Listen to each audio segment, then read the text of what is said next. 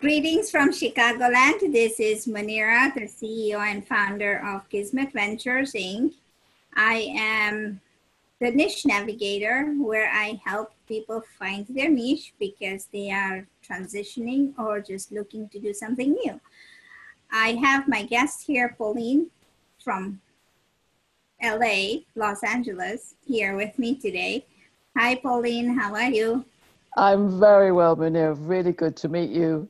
And thank you so much I'm so humbled and so thankful that you're sharing your time with us today. But I wanted to bring you on board because I feel that there are so many people out there who are doing so many wonderful things for other people and adding value in other people's lives. And they're not taking the accolades or not promoting themselves very well. So I am on a prowl to find such people. And then I go and interview them, expose them, and promote them. My way of doing some good in the world. I think that's fantastic. Absolutely fantastic. Thank you. So you have an English accent? I do. I'm from London. Nice. I was born in North London a long time ago. And but I'm now here actually in Orange County. And I've only been here 6.5 months, and there's a bit of a tale behind that, which I'd love to share. Go ahead, share. Well, 7 years ago, 2011, I was persuaded by a colleague to go to a conference in Budapest. To be honest, I didn't really want to go. I wasn't quite sure why I was going. It was the World Union of Small and Medium Enterprises, and not in my kind of general corporate work. I was running my company, Corporate Heart, which is all about corporate culture. Anyway, I went to this conference, and there I met an American called Jim Omps, and we kind of took to each other over 24 hours. We had some magical conversations, and what followed on from that was 6 months of writing to each other, 45,000 words, by which time I thought maybe I should go and visit him in America, which I did, and he proposed, and I said yes. And we got married in October 2012. The life would have been very simple, but I shall tell you a little bit more about that. We ended up going to Malaysia for 4 years, and that's why I've only just got to America. So I'm a world traveler, and my passion is magical conversations. Oh, awesome, awesome, awesome. So what did you do in Malaysia? In Malaysia, I was working with men and women, because that's my passion. I work on the subject matter of gender dynamics. What's the dynamic between men and women? And I've been working on that for the last 30 years in the UK. But going to Malaysia and working with men and women there of very different cultures, a great mixture, and women entrepreneurs, government bodies, it was absolutely fascinating. And what I discovered is that whatever culture or in whatever generation is, people are people. And, you know, being men and women, doesn't matter where we are, there are certain differences, let's say, which we sometimes need to understand a bit better. And so that's the hub of my work, is helping men to understand women and women to understand men, so that we don't have arguments and we don't have all the friction that I see going on in the world. So I'm very passionate about harmony. You know, you have a point, but the thing is, men always feel that the women don't understand them. Women feel that the men don't understand them. So how do you make them all understand each other? Well, that is absolutely the truth, is that we're living in a world now where we've been kind of told that we've got to be gender neutral and we've got to be gender equality, which is fine, but we can't be totally the same. You ask any audience in the world, are men and women different? And the audience will say, yes, of course. But if you ask the next two questions, which are men the same as each other? They'll say no. Are women the same as each other? They'll say no. So we've got a much more complex situation than just men and women. And there are some fundamental differences that I think are beautiful and valuable to understand, because if we don't understand them, that's where we get into trouble. So I'll give you an example, and this came up in one of my workshops in Malaysia, is that generally, in terms of research, it's often said that women don't think that men appreciate them. and you'll probably have a gasp from all the men watching this, but men will say, oh, of course we appreciate women. Now, the truth is that men do appreciate women, but they don't necessarily appreciate them in the way that the women want them to do it. And I was asking a young Malaysian man in one of my programs, and he said, oh, of course I appreciate my wife. You know, I come back from work and she comes back from work and then she's doing the cooking and she's looking after the kids and you know, and the woman was obviously very busy and he said, and I appreciate her. So I said, well, what do you actually say? And he stared at me with some kind of aha moment. And he said, gosh, I don't know whether I do actually tell her, but in my heart, I appreciate her, but I haven't necessarily said it. So what happens is there's a misunderstanding in terms of the word said and the intention. Yes. And women actually like to be appreciated very fully. I often instruct men, and I do work with men only, is to make sure they appreciate a woman over and over and over again. They'll get much more back. So it's very interesting because, to be honest, Munira, it's some of the most simplest things that we go wrong on because we make assumptions. So currently, I'm actually currently interviewing men about what men feel today about themselves, about other men, about men and women, because I think we need to understand without prejudice what's going on rather than these misunderstandings. No, that's true because, you know, I feel like the women feel the men. I mean, I was one of the women and I still am a woman, but I feel like the men don't appreciate us because maybe we don't tell them. And even if we do tell them, they don't know how to accept what we tell them. Well, that's right. And the fundamental difference is that men have a different, if you like, it's like a computer. Men have a different hard drive to women. So the man's hard drive is much more based on yes, no, either or, straight line thinking. And, you know, when I ask a question, I'm seeking a result. Now, women work on a different hard drive, which is much more circular. It's much more rhythmical. It's much more flowing. It's about our emotions. It's about expressing our emotions. It's about asking questions which just expand our mind, not necessarily for an answer. And so what you see is that there's the two hard drives are the square and the circle. And at times when the language doesn't translate, it comes from that baseline. And once we understand that, then we can look at the complexity within us in terms of different types of women, different types of men. But the truth is that our differences, I would say this, our differences make us alive and beautiful. Our similarities are based on we're all human beings, we all breathe the same air, we may have the same values, we may be able to do the same things. But the beauty of being different is something I think we should honor. But sadly, sometimes men criticize women and women criticize men without understanding this differential. Your point about the square hard drive and the circular thing, you know, it's the squares telling the circular circle. Yeah. What point? You don't, you know, you will never get it. You don't have a point, you know. Well, that's right, and we've developed a world where a lot of men will say, yes, but it's most important that we build the structure, we make the money, and we do this and do that. Very straight line thinking. And the woman is saying, oh, yes, but if we go around this way and we do extra things and this possibility and that probability. And actually, women are very good at building things and building business. But the magic is when the two come together because they're complementary, not because they're the same. So understanding that if you build a building, literally, you want to have very, very strong foundations, but you want the beauty of the building to be in tune with the environment. So this is the circle and the square, this is the straight line and the curve, this is men and women.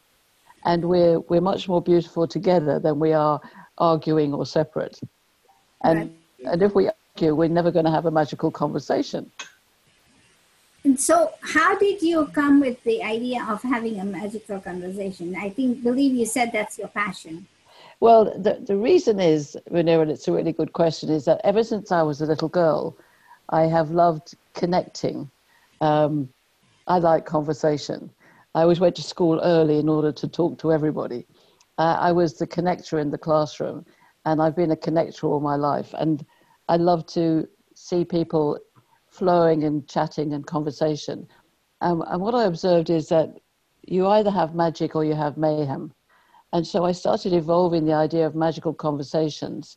And in fact, my title, the Ambassador of Magical Conversations, was given to me by my daughter some time ago, around 2008. And the charm was that I actually produced a business card with that name on. And when I would hand it to people, they would say, "Oh, I need some of that." So there was obviously a desire in people to have that magic.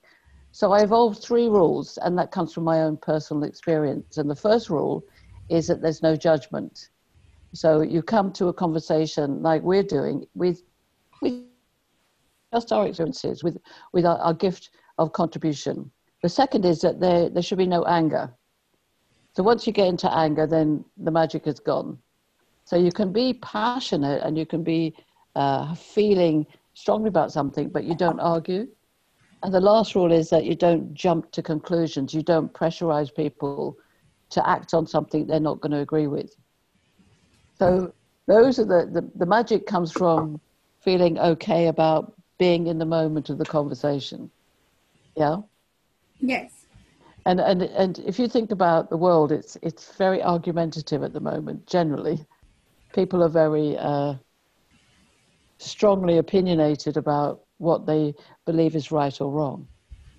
And so my challenge to men and women, and obviously there's other diversities that come into this, but for men and women, certainly at the baseline, to understand when they're around a table, how they should honor each other. That is true. That, you bring such a wonderful point because,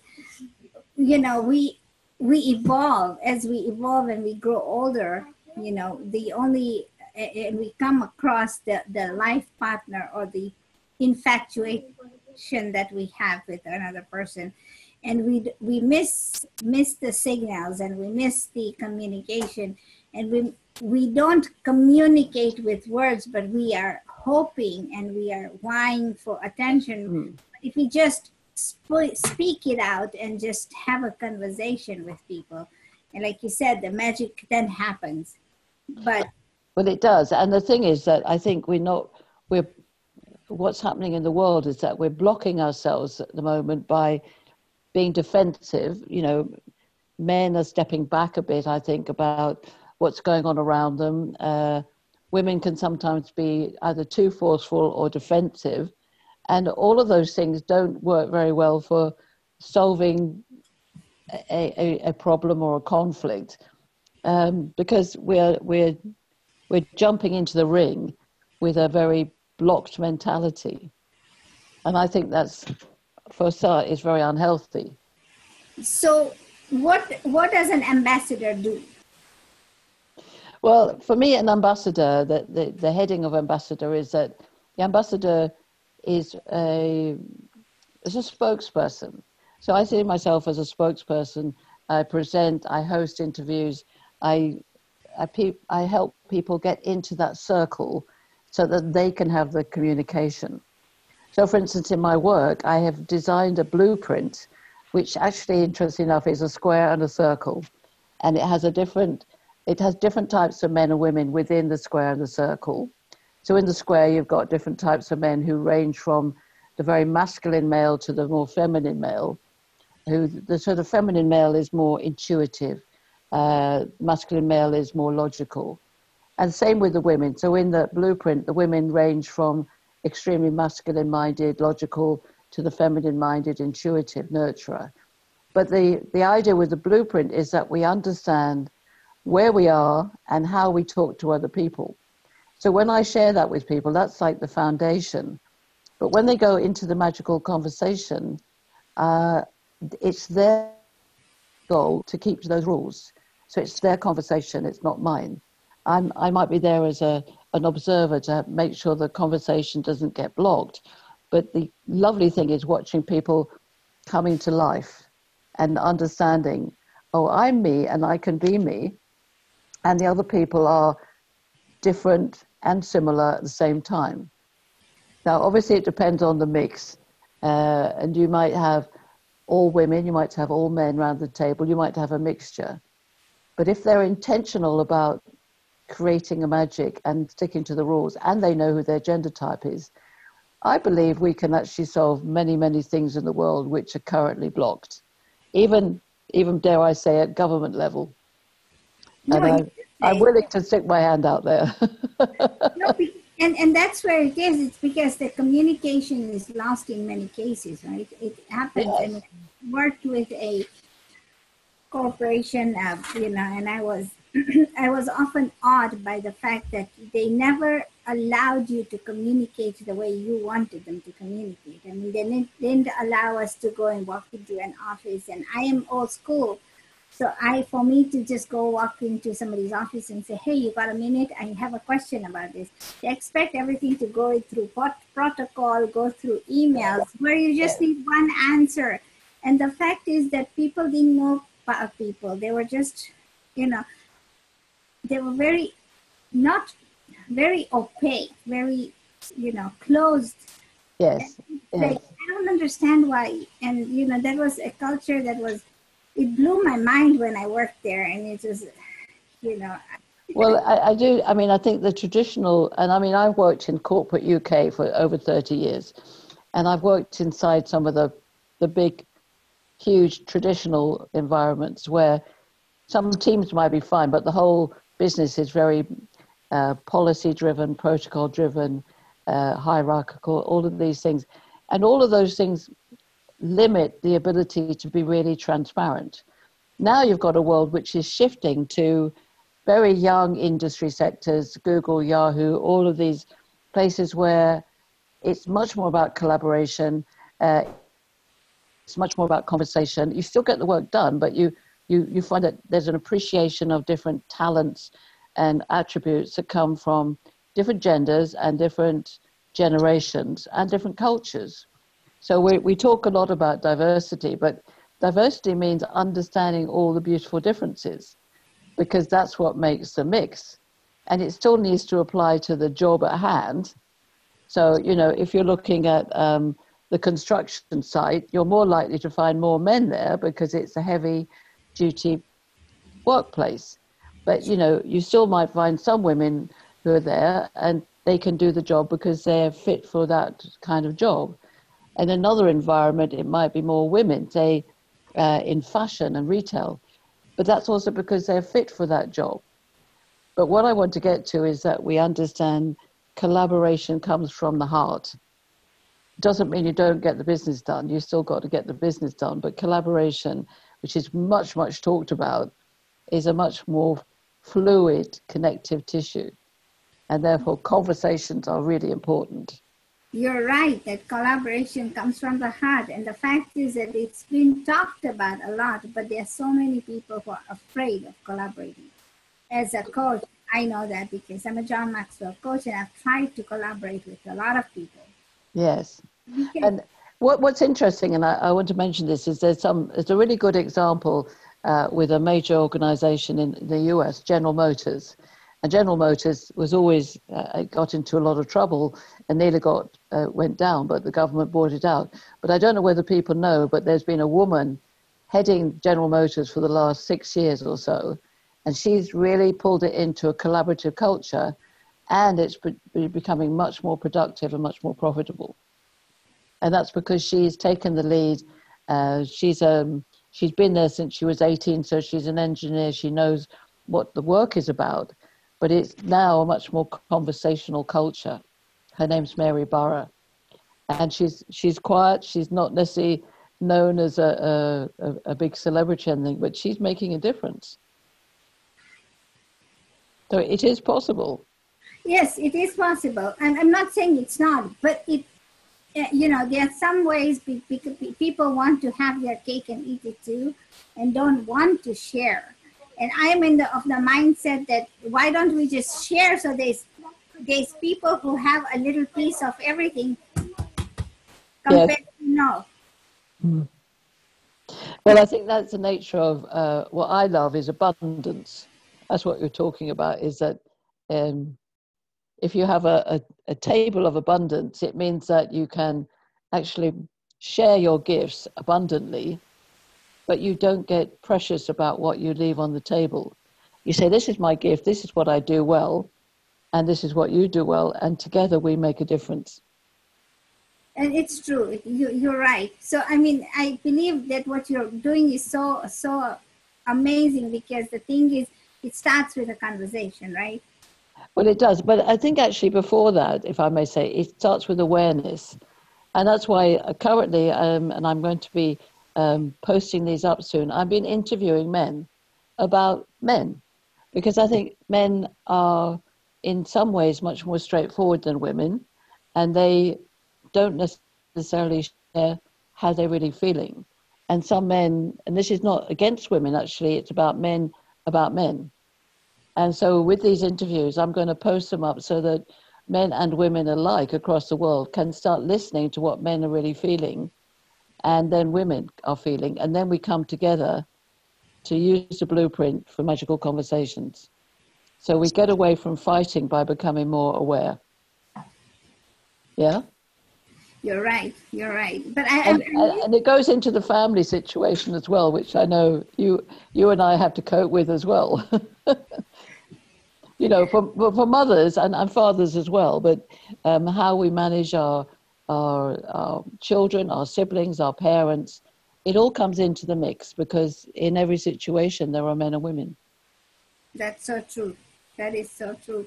But, you know, and I like the fact that everything, and, you know, John Maxwell is so big about it, but in his book of the 15 invaluable laws of growth, he talks about the awareness. And that's one of my best laws, because without the awareness, you can't do anything. You can't go forward in life.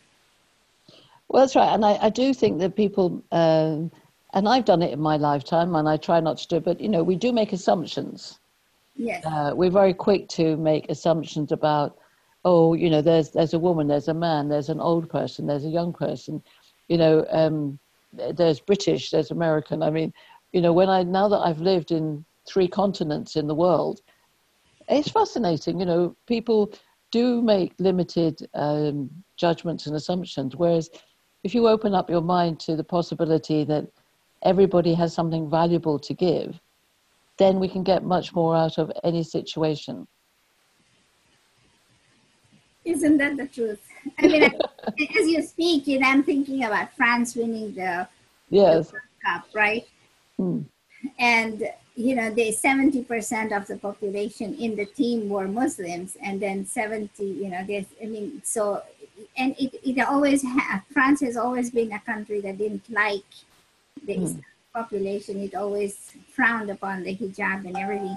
But then they had 80% of the people in their team who are, you know, brought back from Africa. So they're Africans by birth, but they played for France.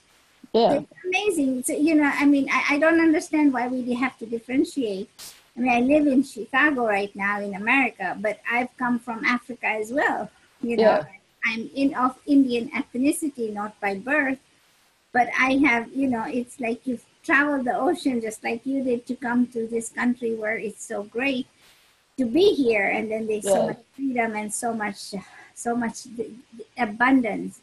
But the fact is that there is awareness also, is that you have to be aware of what you are, how you are, and, you know, and you're right, the conversations. And I feel like having this conversation is magical, because Good. Well, then I've done my job well. I tell you what, it's interesting. When I was at university a long time ago, I studied statistics and I did demography. And if you look at the demographics of the world, what's fascinating is in most countries, if you look at the split of men and women in every age, it's almost balanced. And I mean, it's almost balanced in the world, and it's almost balanced in most age ranges. And I think that's quite significant, that we should get the balance of it's not just men and women, but the masculine and feminine energy, the yin and yang of life. Everything, if you look into nature, nature is all about the yin and the yang, the balance of the strong and the soft. And we don't question nature about why it is the way it is. We just say it's beautiful. So we should do the same with human beings. You're right. You're right, everybody. And like when I do these interviews, I've met so many people that are so awesome. And there's more to be met, right? Yeah. So I feel like if you have people who I need to interview, send them my way. I will too. If people are watching this interview and they think that they want to be interviewed, please, send me a PM on Facebook or just send me a message through LinkedIn, because we are who we are. We are a unique individual, each one of us, and each one of us is contributing to the value of the world. And absolutely. And one of my greatest inspirations is the Dalai Lama, and he's always saying this. There's 7.5 billion people in the world, whatever we are, and we're all each individually, uniquely contributing to the way this is happening. So whether we think we are or not, we are. Yes, you are. We all are. We are. Yeah. And I don't know what's going to come of these interviews or anything, but I'm sure that people are watching them. And each person that I have interviewed has taught me something. Oh, that's really good. Well, as I say, my passion is to interview men at the moment, and that's not to exclude women, but I just feel if we can actually understand where men are coming from and help them hear a language that's successful for them, it will help women. And I work with women as well, and the blueprint is for everybody. And it's like having a new GPS system. You get on the freeway and you put in your location and then you know where you're going. And it's the same with conversation. You need to know where you start, who you are, and what's your direction, and who are the other points on the map. And if there's an obstacle or a block on the way, then you learn techniques to go around it. But your goal is always to understand yourself, understand the other person, and create value through your conversation. That's the simple plan of my life. That's an awesome plan. Anything else you want to add? No, just that when I was a kid, my teacher at school said, you really mustn't talk so much, Pauline. You must concentrate on your books and get your work done. And here I am. I lived my life by having conversations. So that teacher was wrong. I think, conversations are the food of life. And I think the only thing I would say on that is that, and I often say this to women, if you're having a conversation with a man and he glazes over or he returns to his computer, then just stop. Don't get angry. Just know that his conversation bucket is full at that point. So you're much better off just taking a breath, going, finding yourself a cup of tea, and then coming back and chatting later. So that's my value add for women. And for men is to say it's okay to be in communication with the women in your life. Just remember that when they ask a question, they don't always want you to find the solution. You're right. I remember with what you said a few minutes ago was that, your teacher said you talk too much. I had a report card every term that Munira is very talkative. She needs to learn how to talk less and learn how to be quiet. And I was thinking, in fact, this was something I was thinking about last night. I said, if only those teachers could see me now, I talk too much. But you said it too. Well, I think generally, and generalizations are always a challenge, but generally women do love to chatter more than men. It is. And when men talk, they tend to talk very specifically. So they might talk about football or soccer or cars or sex or whatever, or money. Whereas women can chatter endlessly about anything. That is a gift. It's a God-given gift to us. It is a God-given gift. And again, we have to look at where the value comes together. Yes. Well, I thank you so much for your time today. I'm very humbled, and I will share this video for those people who are watching. Please subscribe and share this video with us. And, it would be awesome if you were one of my interviewees. So please connect with me and come on my show. Yeah, and thank you, Munira. I think what you're doing is absolutely wonderful, and Oh, you are a blessed woman, and thank and and you. you must also be honored by the world. Thank you so much. Thank you.